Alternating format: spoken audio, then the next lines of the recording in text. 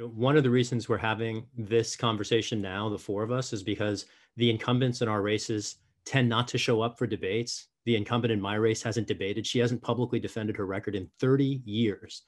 And if we had an opportunity to offer these very sharp contrasts, I think you might see very different impressions emerge among the electorate. When people are concerned about looting, they are literally putting property before human lives.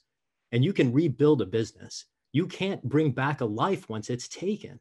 And we're not even talking about a single life. We're talking about patterns and practices that have lasted decades and centuries. The theft is incalculable.